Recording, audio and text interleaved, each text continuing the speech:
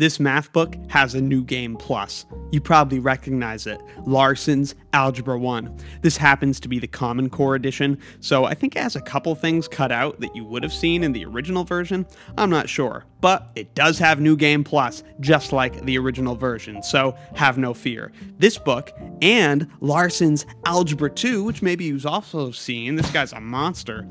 This guy also has new game plus. We'll look at that too. Larson's geometry textbook, I assume also has new game plus, but I don't own it, so I can't tell you whether or not it does. I do have a digital copy of Larson's calculus, which I'm sad to report does not have new game plus. If you're familiar with these books, you know they have buckets and buckets of content. When you get to the end of any chapter, like here's chapter 4, you get to the end of this bad boy, and what happens? You get a chapter summary with big ideas. You get chapter review with vocab, and then you get review examples and exercises, and then they hit you with the chapter test. Bam, chapter test. Right after that, boom, more test. This is test prep. Short response. Practice, applying the scoring rubric. You see like how your stuff would be scored. Multiple choice, gridded answers, extended response. Bam, new chapter. This is a behemoth. But you get all the way to the end of the book. You think it's over, right? What's at the end of the book? I got selected answers probably, got the index. Oh no, baby, you got the post game. That's what you've got at the end of this bad boy. Look at this, skills review handbook. Okay, so here you got like a recap. Here's all the things you're supposed to learn. Here's a bunch more examples, because why not? But then you get to the blue section. There you go. New game plus, buddy. Look at that. You thought you were done? You thought you did all the practice and all the problems you needed to?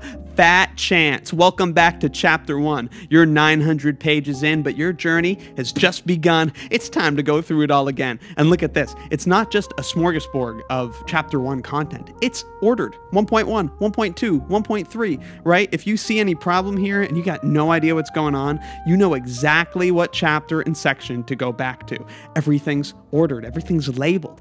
And of course, you have this extra practice for every single chapter. 5, 6, 7, 8. Do the whole thing again. Why not? It's new game plus. Look at that. It's incredible. And like I said, it's not just Algebra 1, but also Larson's Algebra 2. This is the non-Common Core edition, just your standard Larson Algebra 2, gigantic brick of a book. And it's got all sorts of good stuff in it. It's laid out just like Larson's Algebra 1. There's a great cohesion to these things.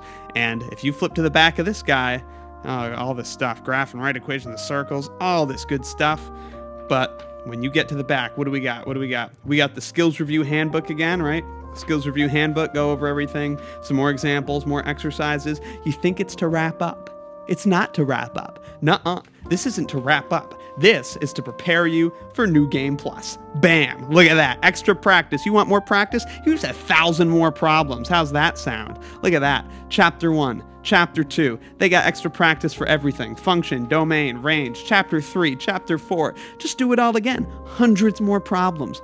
You know, a lot of people criticize these books. They think like, man, the authors, the publishers, they just make these massive textbooks because that's how you make money. You need the textbook to be massive. You know, it's ridiculous. It's silly. But a couple things, right? One, you can get these dirt cheap on eBay, okay? Nobody wants them.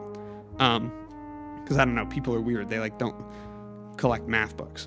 But secondly, it's not like this is stuffed with gobbledygook, okay? It's not gobbledygook. It's stuffed with resources, tons and tons of resources, tests in every chapter, thousands of problems. If you're taking one of these classes and you're struggling and you want more practice, you want more explanations, look at the book.